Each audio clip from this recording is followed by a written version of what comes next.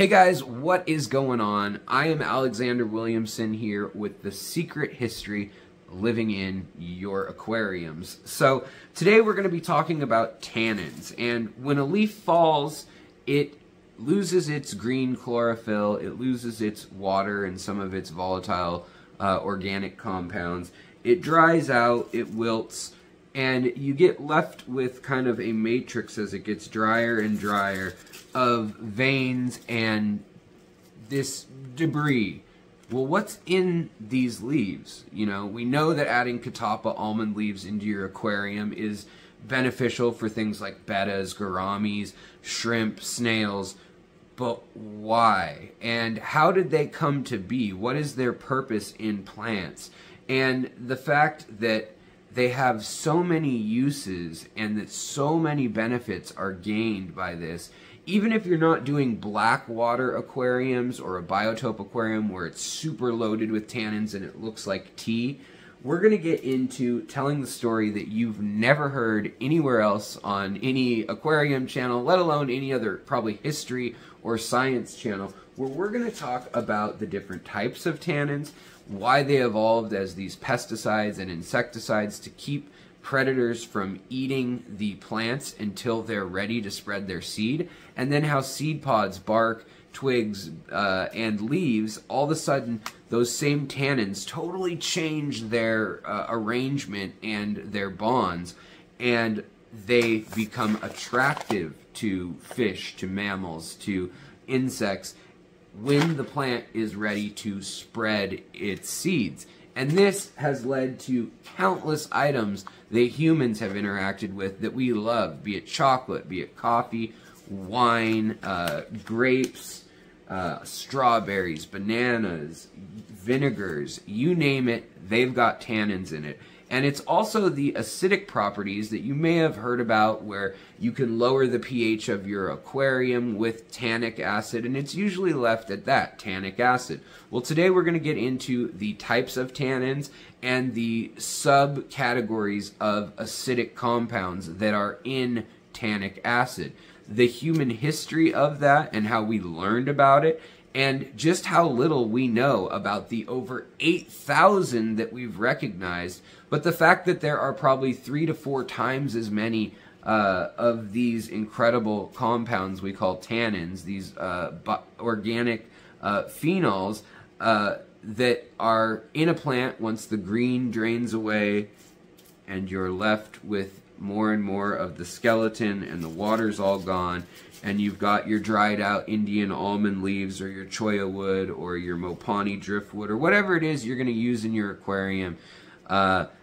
We're going to talk about just what it is that it can do for your aquarium, both on the microscopic, the biological, fungal, archaea, and bacterial levels, but also on the nutritional levels. They're packed with nutrients and trace elements that you can't find anywhere else in nature oftentimes in these ecosystems. So they play an incredibly important role. Even in tanks like these ones behind me that are considered high-tech, I still include leaves and tannins, and we're going to talk about why that is. And of course, we're also going to talk about the human history and discovery of tannins and just how new that is, yet how old it is, because some of the oldest writing in human history, the Old Testament, the Dead Sea Scrolls, some of the Egyptian texts on papyrus, and a lot of the early Greek, Roman, and Carthaginian texts that are on vellum and sheepskin, they were written with an ink made out of 90% tannins. And so we're going to get into all these stories, these facets, and answer those questions you didn't even know you had. So again, it's going to be a mostly audio-based episode, and feel free to put some headphones on, do your water changes, drive to work, whatever it may be. But this is going to be the most comprehensive video on tannins that you're going to find on the internet. I guarantee it. So if you like this content, please give it a thumbs up, subscribe for more, check out my other videos on specific leaves, specific tannins. We don't have time to get into the 8,000 of them, but we will get a really concrete overview of what's going on, how they evolved, and the role they play in the ecology of our planted aquariums or even unplanted aquariums, and how they can be used to incredible effect that we're still uncovering the benefits of every day. So get ready, get yourself a drink or a snack, and let's jump in talking about everything you didn't even know you needed to know about tannins. Alright everybody, so today we are taking a very deep dive into the incredible world of tannins. Now, you know those organic chemicals that are found in leaves and wood that turn your aquarium water into a range of tea colors, from mahogany to yellow or brown. Some people love them, some people hate them, but they have an incredible purpose beyond just changing the color. And depending on whether you're keeping shrimp or fish, especially tropical fish that live in flooded forests, like so many of the tetras, the bettas, rasboras, danios, things like that do, many cichlids as well. They have an incredible role to play, and they have evolved side by side with us as well as all of those creatures, and that's what we're going to get into. So, well beyond what you may or may not know about the 8,000 unique chemicals we've identified that we call tannins, today in this video we're going to discuss the role they first played in plants. So they have evolved to play the role in ecosystems and aquariums very differently than the way they evolved, period. Which in our aquariums, we all know that they can change the pH by lowering it, or rather raising the acidity, especially if your tank is not buffered and the water has a low TDS. They can also help sequester compounds that are floating in the water that are dissolved and lower the TDS. They can help boost beneficial bacterial and aufuchs, which are a whole thing we'll talk about soon, but they're biofilm layers. They can help your fish and the biofilm, or the slime coat that gives them their immune response essentially on the exterior, and can help prevent disease, as well as they are a building block and the first trophic level on a food web or pyramid of aquatic ecosystems, where all your little microscopic seed shrimp, crustaceans, daphnia, brine shrimp, whatever it may be, they utilize bacteria, fungi, archaea that eat the compounds in tannins, that survive off them, and then sequester those chemicals and build them up into a dense concentration, which then fish eat and they get a concentration. So if some of these tannins are rich in vitamin C, for instance, there's a little bit in all of the broken up leaf debris at the bottom of your aquarium. Fungi and bacteria form a colony over it. Then other tiny little creatures we can't even see start eating that.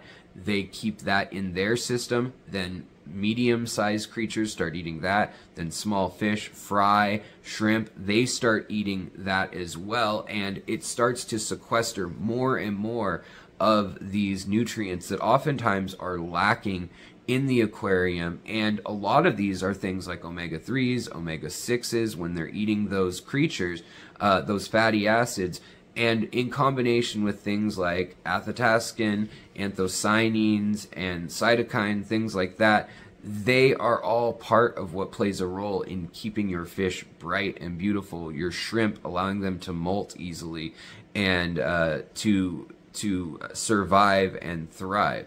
So we do need to go back a little bit to talk about how we first came to interact with tannins and what it is they do in their ecosystem. So tannins are essentially a defense mechanism for plants. That's what they do at first, and they have this really fascinating history and duality to them. So tannins are first, they're going to be in the early cycles of the plant. They're going to be what's bitter and what is astringent and kind of puts a taste in your mouth, almost like a waxy coating or just a nasty kind of sour, bitter, and literally acidic, so changing the pH, compound and suite of chemicals. Most leaves have a whole host of dozens, if not hundreds, of tannic compounds, and within that there's also a whole array of acids, which we'll get into. But in the early part of the plant's life, it wants to grow up big and strong and not get eaten by mammals, insects, and things like that. And these tannins actually act as a pest deterrent, and the plants grow, and then suddenly tannins have evolved this magical ability to bond, and to they're large molecules generally, and they can all of a sudden snap together like Lego bricks, and they can connect to big chunks of other things in the environment, from proteins, lipids, and enzymes and things. They all can interact in really fascinating ways that are not understood fully yet. But what we are realizing is that they have properties like being antioxidants, like stopping free radicals, and all sorts of things that we can't say for sure they will do in humans, but we know that the pharmaceutical industries are spending literally billions of dollars researching tannins.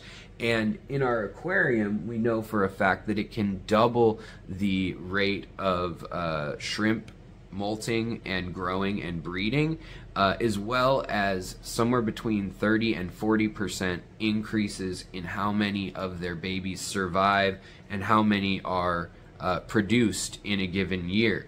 Beyond that, we know that they have massive impacts on the vitality of fish, the length of which fish can live. And you don't need to be seeing them at levels of where your whole aquarium is brown or yellow or red for them to be playing a role. They play a very important role even at low levels, and it's important to talk about that. Just like the little films and slight slimy feel you'll feel on the inside of your aquarium, that is algae, that is fungi, that is bacteria, archaea, and all sorts of microscopic life forms that work together in a layer we call Aufwuchs, and that's a German word, and I have a whole video on that. But that becomes a matrix, a home for all these other tiny little creatures, and as I mentioned in the beginning, those then sequester those unique chemicals, those compounds, and even elements that may not be available anywhere else in the ecosystem, definitely aren't specialized in a lot of the foods, even when they're for tropical fish or for color enhancing. There's a whole suite of chemicals we don't quite understand, but we know that it is noticeably increasing how bright these fish are coloring up. It is increasing how quickly they heal from injuries. It is basically helping their gut biology internally, as well as that slime coat, which is almost like you get a runny nose and you have mucus. Well, they have something like that all over their body. Don't think about it too much. But all over their body, that slime coat or that biofilm, it needs a boost. It needs basically probiotics, just like your gut does, and tannins are there to play a major role in that. So we're gonna jump in and get to that. But one of the really amazing things that tannins also have to tell us about our journey evolving and growing as a society and as a human race is what we've used them for. So if you go back all the way, the word tannin comes from the proto Anglo-Saxon or English, early English, mixed with Germanic and Viking, Norse languages, and it means to tan a hide. So tanning a hide was when you'd scrape off all the stuff that's going to decay, that smell bad, the meat basically, and you're left with the tough leathery hide, and then you cure it in tannins, and oftentimes that meant soaking it in leaves. And like I said earlier, they would wait for all the green chlorophyll and the stuff that's going to rot and cause issues, being volatile in itself, cause mold and things like that.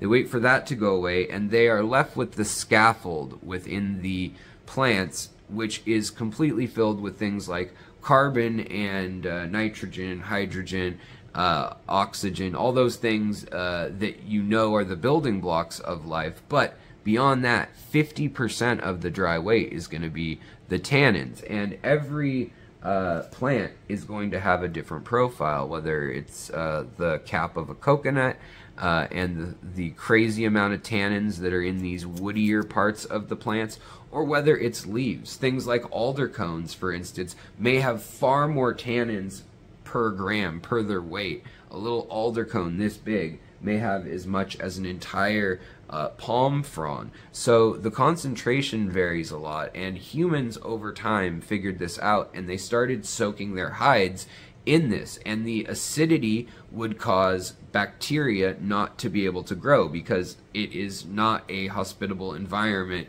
when you have dropped the pH so much. So one really important thing that tannins would do is drop the pH, and they can do that in our aquarium too. You can also add things like you know, your KH and your GH, your TDS. You can play with those things, and you can modulate how much you want the tannins to actually drop down your pH. And it's going to vary with if you've made an extract by boiling things down, then you're going to have different amounts of tannins you're adding. And even one tree, like an oak tree, which is where the Western world most likely first encountered using tannins in a big way. In these oak trees, the leaves, you know, from tree to tree vary in potency based on how they were grown, the soil they were grown in, the light they got, the lifespan of the tree.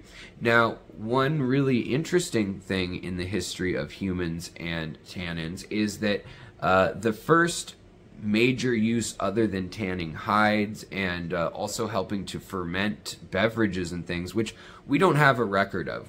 This was going on at least 8,000 years ago. It's very old prehistory, and it helped humans colonize, you know, Siberia, North America, crossing the land bridge most likely. It helped us make things like boats out of seal skin.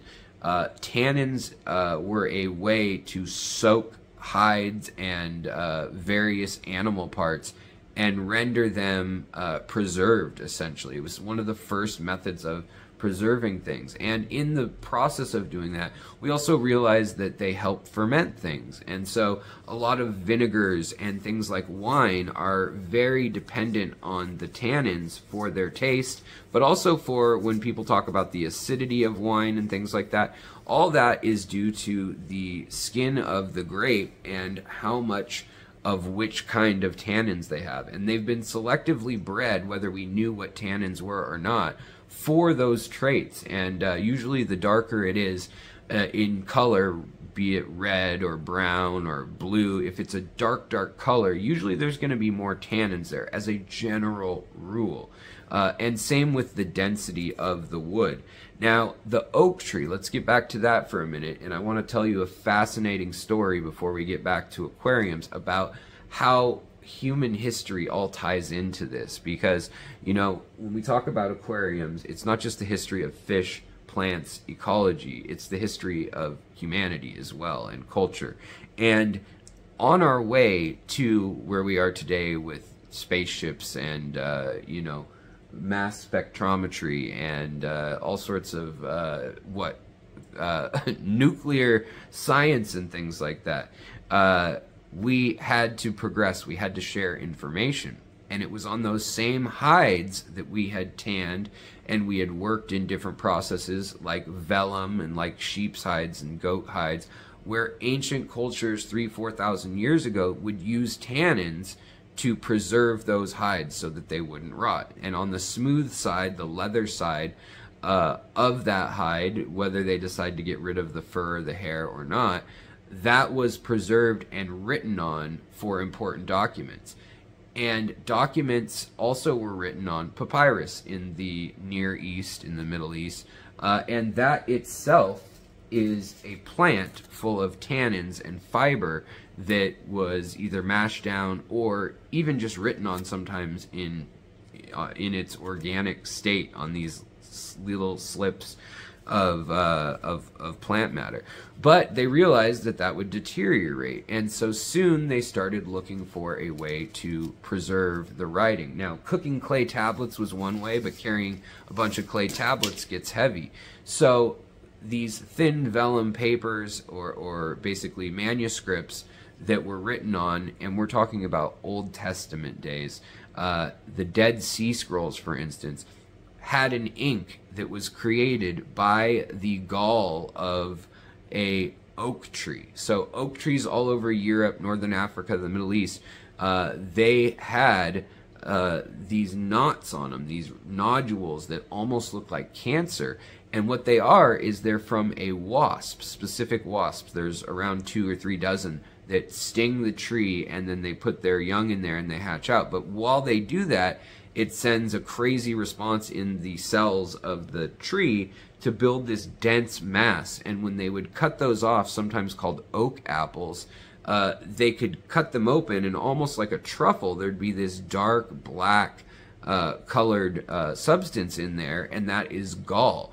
Now, if you've read about it, GAL, it's been used throughout history for all sorts of things, from medicine to fixing paints to finishing furniture. It has a wild history, but it is a pure concoction. Basically, it's like 90% tannins. And so that someone figured out that when you use spring water that has sulfur in it and a little bit of iron, which happened to be what was in the spring water when I was down in Florida on the farms, those were the iron and the sulfur were the two biggest issues they had that they needed to sometimes get out of there to put into their fish breeding operations. But if you were not to do that, if you were just to use it as it comes out of the ground, as it does in the Middle East and all throughout Europe, Iceland, Yellowstone, all over the place, this happens around the world. When they mix that gall, that crushed dark inside of that oak apple or oak gall, they created this blue black ink, and then they'd mix in iron filings or sometimes carbon with it from fire, from charcoal, and that would actually get darker with time. And these writings lasted thousands of years, to the point where the Dead Sea Scrolls were found in a cave in the 1940s, and they were over 2,500 years old. Biblical texts, things like the Iliad and the Odyssey, things like Pliny the Elder, and some of the earliest Greek writings were all done with this. Now, later on, by around the Roman era, they figure out to mix gum arabic with it, which is kind of like a latexy or sappy additive. And they were able then to bond the ink even better and to prevent it from rusting. The pH in that gall and tannin was strong enough that it would actually corrode the metal tips, the copper or brass tips that they would use on some of the writing implements, and later on quills in medieval times. And so that viscousness that came from the gum arabic was able to help avoid that, but also it really made it fuse with the paper as a polymer. And that is when humans realized that tannins also fuse with other compounds, and things like being oxygenated or exposed to UV light can have profound impacts. They can make something that's once bitter into something that's smoky or nutty. And we still don't really understand this. There are literally thousands of papers on this, and right now the pharmaceutical industries around the world are trying to research this and understand it, as well as, you know, the aquarium industry. But we still just don't know what all these chemicals do and what they do in different combinations. So, as I was saying before this tangent, talking about human history and the interesting uses of tannins, and that's just scratching the surface in the interest of time, these same tannins that are in the plants, they, like I said, they bond and they change, and then they become appealing to things like mammals and birds. And all of a sudden, when they were avoiding them because of the bitterness and they didn't want to eat the plants, suddenly now they want to eat them. And those beans and seeds that are within the plants are then digested, and oftentimes they've evolved to survive that and sometimes even need it to then sprout forth and grow elsewhere. So sometimes they need the bird to digest it and drop it 200 miles away where the species can spread. So they play this very dualistic role evolutionarily of love them or hate them, you know. It depends on when you catch them and what they've bonded with.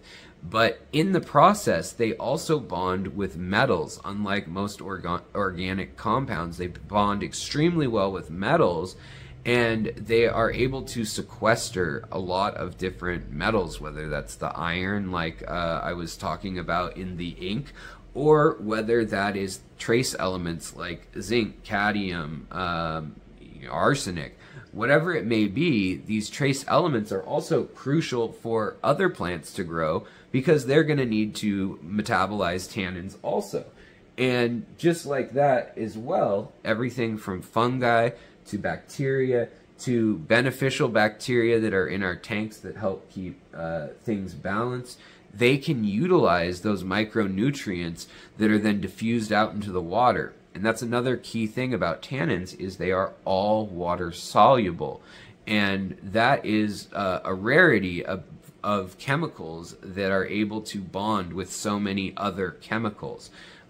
In the wild, a lot of times if something bonds easily, it bonds quickly to something within the plant or within the organism, or as soon as that chemical is exposed or created, and that's the end of it. Whereas these kind of lay in wait and will bond in the environment, and even after the leaf is dead and those chemicals are in there and seeped out. And that means they can do things like sequester chemicals also. So they can take all the bad things that are in the water, such as heavy metals or something like that, and they can bond to it, go to the bottom, and there's going to be a layer of it that over time gets buried, and basically until new plants grow or whatnot and reconstruct those elemental things, they basically can concentrate them. Now fungi also do this same thing, and even though you don't think of mushrooms growing in your aquarium, your aquarium is absolutely full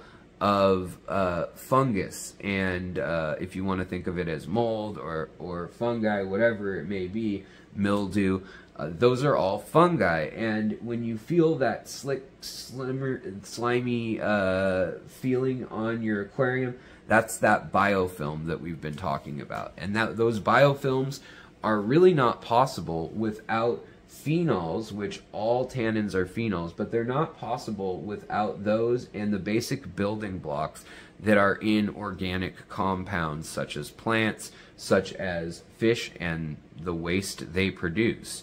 And I find that absolutely fascinating. So next, let's talk a little bit about, in the aquarium, what role do these tannins play, and what are the different tannins?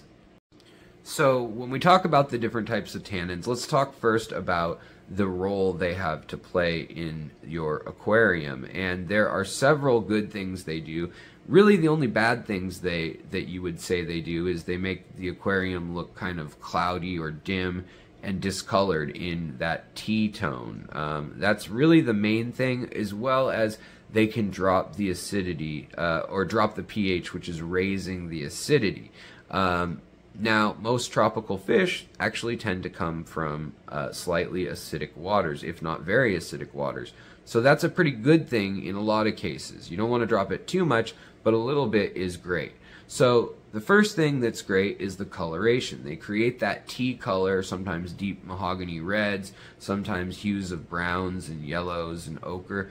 And they have a secondary impact of reducing algae because they don't allow as much light to get through to the algae. Whereas plants that are immersed or at the top, they actually have the chlorophyll in dense enough layers. Plus, underneath the chlorophyll they have the other color wavelengths of chlorophyll cells that we see in autumn. So when the green is gone, you see the reds and the oranges that are in weight, that are basically a sunscreen version of the chlorophyll, or a filter over the chlorophyll. And because of that, they can work with that light coming through, and only brown or red algae can really deal with that same light wavelength. So just having them in your aquarium is going to reduce your chances of having algae. Now, beyond that, they also seem to, in studies, inhibit the growth of certain algae as well. They seem to, in some concentrations, stop algae in low doses, whereas in high doses, they can actually increase algae. So they're these really duplicitous things, tannins, and it's hard to just say tannins, because we'll get into the main types, but they are a wide array of chemicals, even within the main types that exist.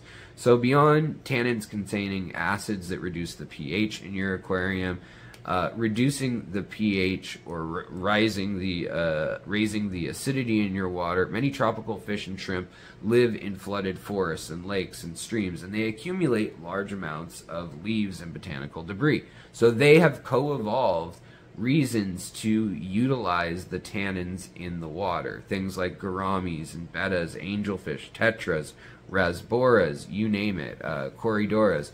And they found in studies, even though they still don't know exactly why, that oftentimes tannins can increase the survival rate of fry, and they greatly reduce the occurrence of disease in these same animals. So primarily, they help encourage a healthy biofilm, as we talked about. They make that slime coat viscous, just like the mouthy feel in wine that kind of coats your mouth. They help with oils and other lipids that are found in plants, as well as the food that they're going to eat, little insects, crustaceans, whatever it may be. That creates a slime coat that is more robust, and when they need to repel something, they're then able to secrete this stickier mass that then can slough off and basically get rid of those pathogens. Beyond that, it also gets passed on to the next generation of fish oftentimes. And it's very complex, the chemistry that's going on, because it's live cultures, just like in our gut biome, and how that's hard to study. But it's fascinating nonetheless to know that the outcome, which in my opinion is the most important part, of just putting a catappa leaf, for instance, in with your betta is going to be that you have a healthier fish. Now, you could also put an oak leaf or a maple leaf in there, and the effects will vary depending, like I said, on the individual tree, leaf, where it's from, and the species of it, which will dictate which tannins have evolved to be present. Now, beyond that, microorganisms in all those little slimy layers and things, they get part of their elasticity and become polymerized because of bonding with tannins, which allows them to be stretchy, allows them to be resilient, and it allows them to kind of grow. And they may be infused with bacteria, algae, nitrifying bacteria, the stuff that gets rid of ammonia and nitrite and nitrates and converts it into other useful things that the plants can then metabolize and use.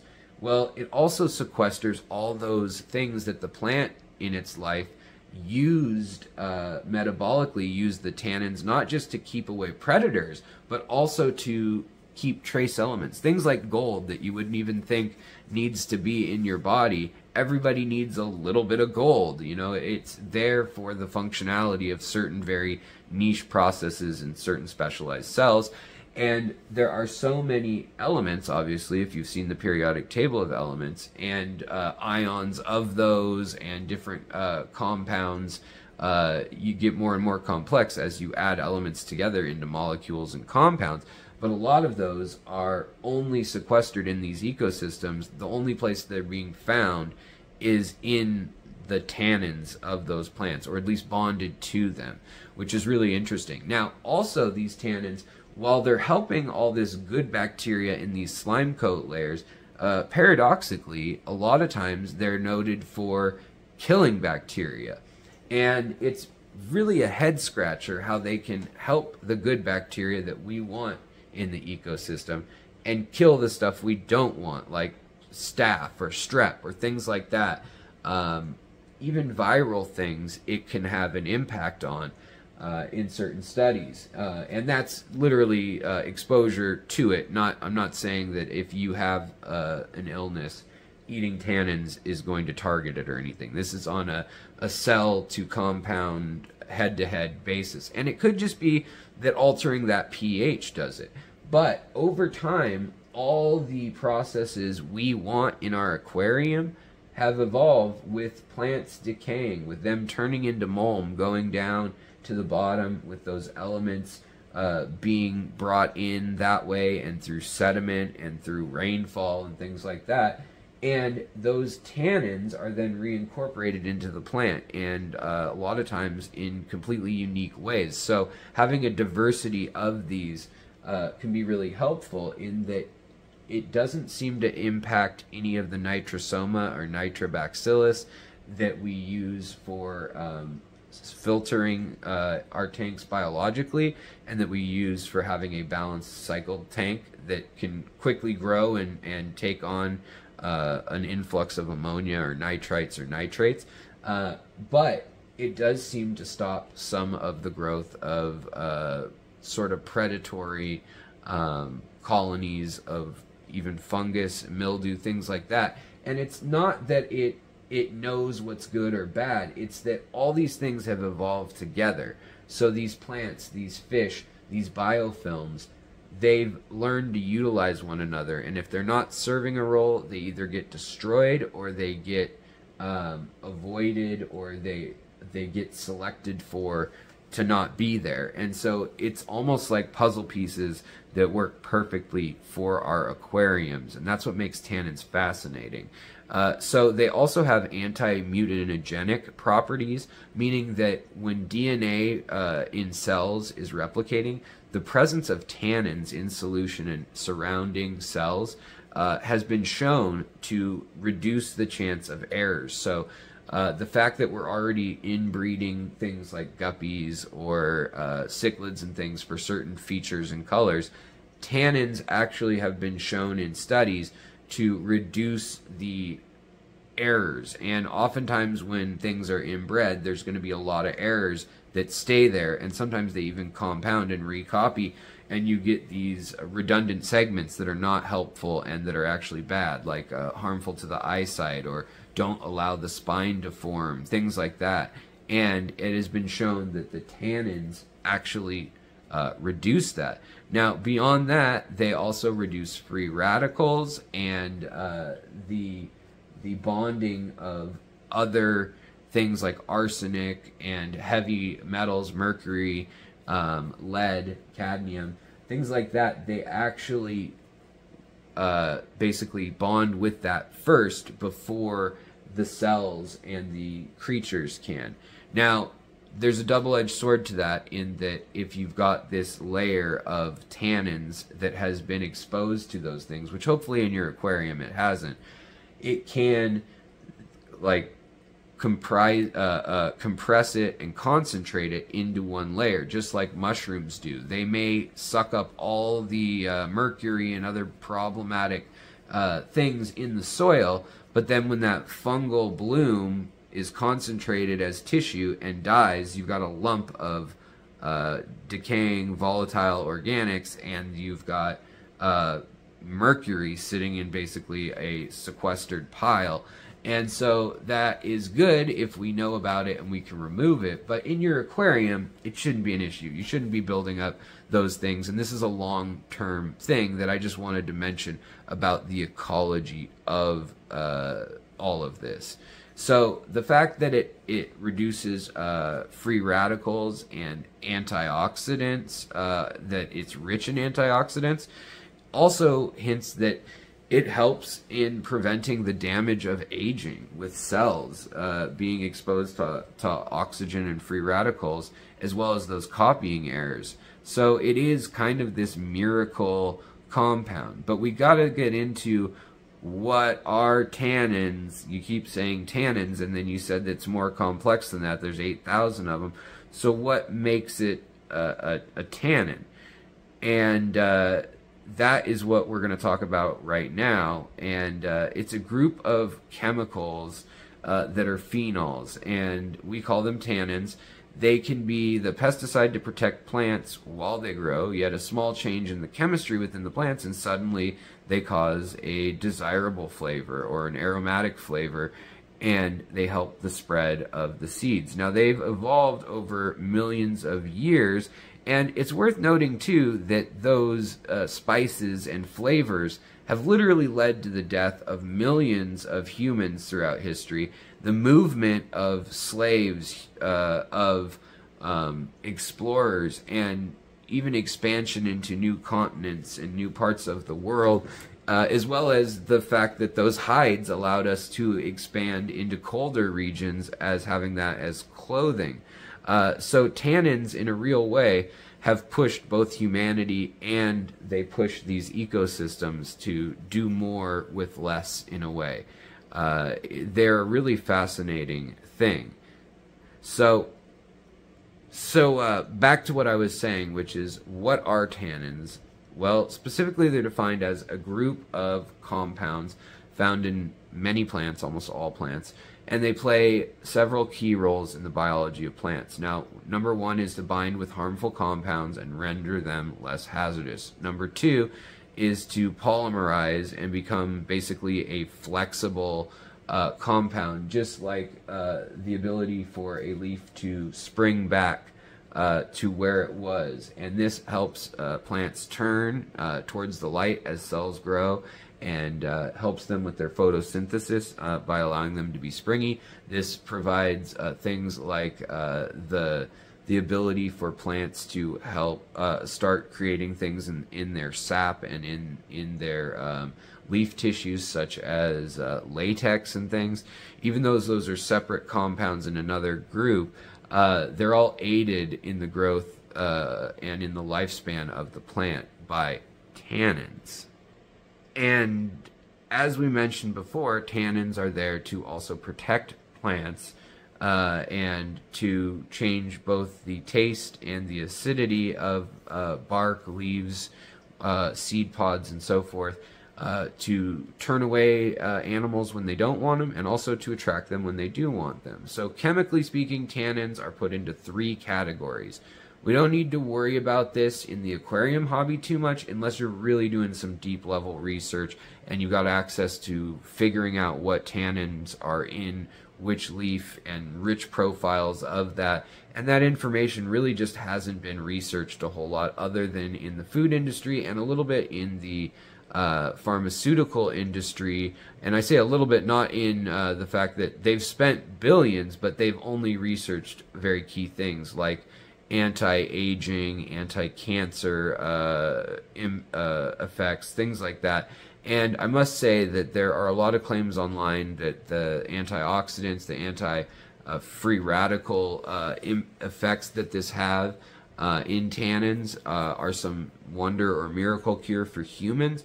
And so far, the evidence has not bared that out, and the FDA has put out a warning, like, not to believe supplement sellers and nutritional gurus online and stuff that are saying this is some magical cure for everything. We just don't quite understand it all the way yet, even though we've evolved hand in hand with it. But basically, when you're looking at them, and pardon my terrible pronunciation of these biochemical compounds, but you've got three tannin groups, and that's gallotannins, and that's elagitannins, and as well as a third group called complex tannins. Now, within complex tannins, there's a whole other categorization, and that is the ones that are sugar derivatives, and mainly glucose and gallic acid and egalic acid, and egalic derivatives, just like we talked about gall, those swollen nodes on oak trees. That's where that word is coming from, that gall or egalic acid. And it wasn't known what aspect of the tannins was doing this or causing this for a long time. It wasn't until really the 1800s that we figured this out. So it's kind of interesting how closely we worked with them, yet how little we know about them, and that's still the case. So all three of these tannins are going to be water soluble, and they're going to be in the chemical class of what we call phenols. And they also are all going to be able to bond readily with other compounds and other elements, which is kind of an interesting trait. Now, this is still a really broad definition, and that kind of doesn't help limit it. But egalic acid and gallic acid, as well as pyrogallic acid, are the main components of what makes tannins or tannic acid. It's made up of those constituent acids, the egalic, the gallic, and the pyrogallic acid. And the main components of most tannin compounds were not isolated until the chemist Henri Brancagnot actually figured this out in 1831. So they couldn't even figure out what tannic acid really was until 1831. And then later it was Julius Lowe who figured out how to synthesize these and make them in the lab rather than just extracting them from plants, how to basically rebuild them, reverse engineer them.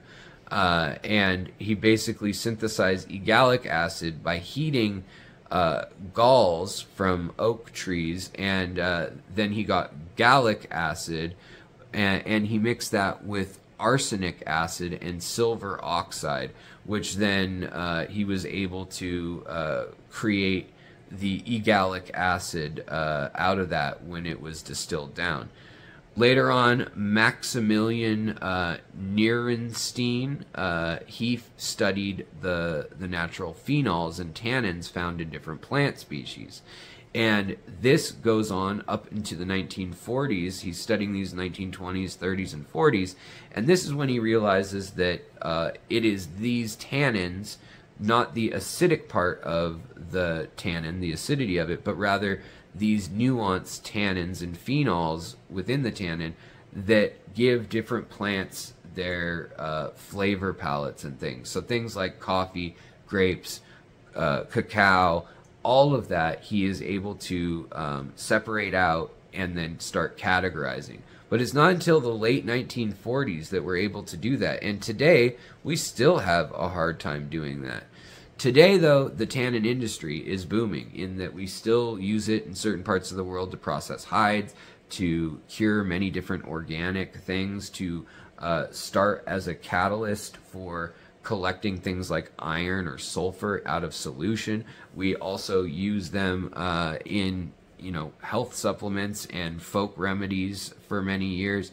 And they're also being researched heavily at universities and labs by pharmaceutical companies, but they're also being used as pigments. Just like they can dye your aquarium water, they can dye things like yarn, and that has been done for literally probably 10,000 years. There's evidence of that.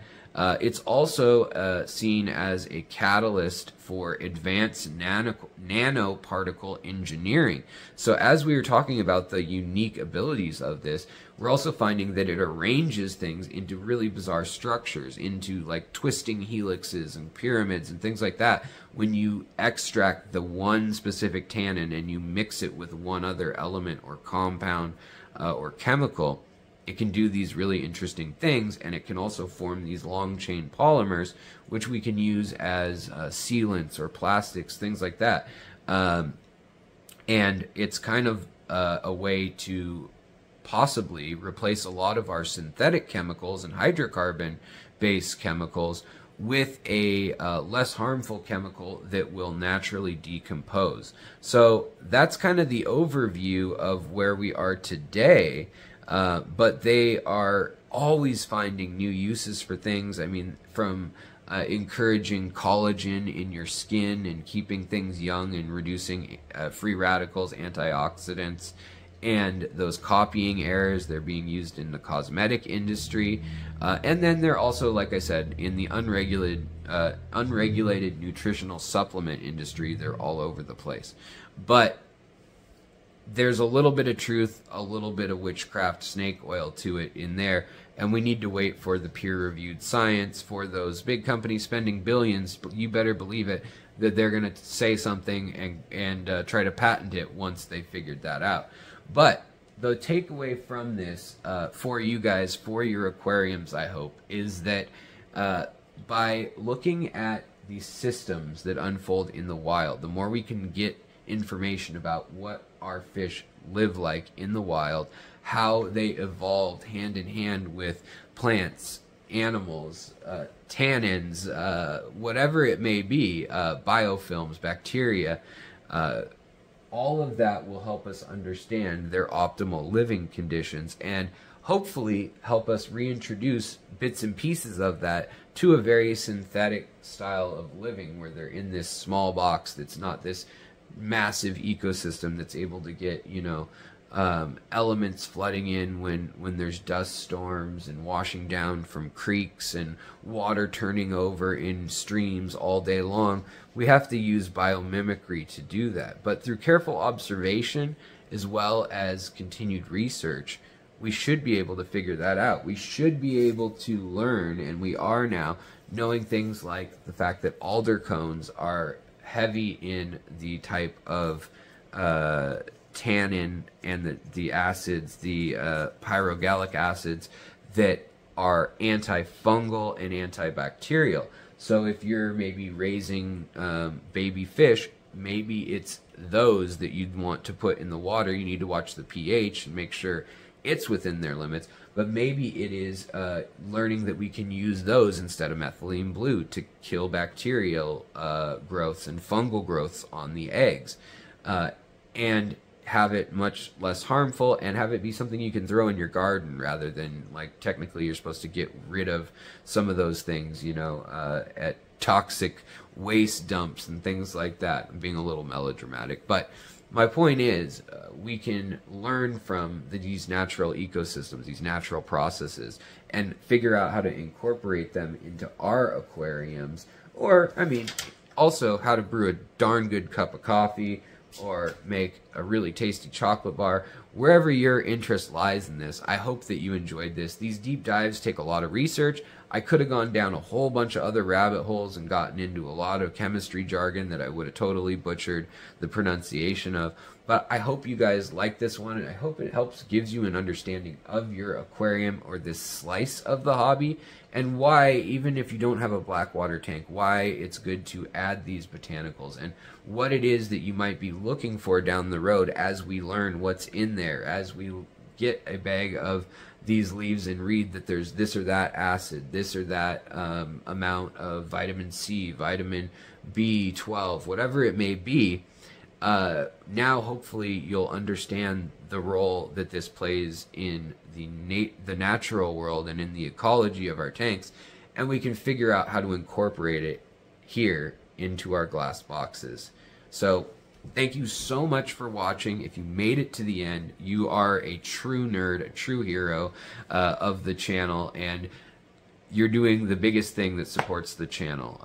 I mean, sharing helps. Being a member for $1.99, you're going to get the behind-the-scenes stuff. You're going to get my sources, even the outline or scripts to episodes like this, as well as another 16 to 20 episodes a month. That $1.99 goes a long way to securing the fact that I can work 40, 50, 60, 80 hours a week on researching and making videos like this that may not always be the most click-worthy or highest production value, but rest assured that I've been researching this for like a month and finally wanted to put it together for you guys to do an overview before we jump back into my former series that I left off with jackfruit on, where we talk about the specific traits of each and every botanical that are commonly available in the hobby right now.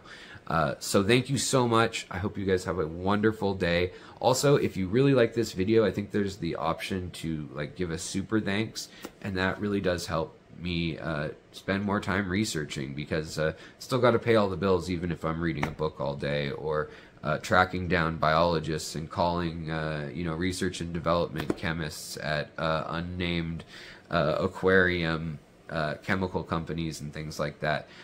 So big shout out and a big thanks to those folks. You guys know who you are, who I've been pestering the last month about all this. But again, have a great day. I'll talk to you guys next time.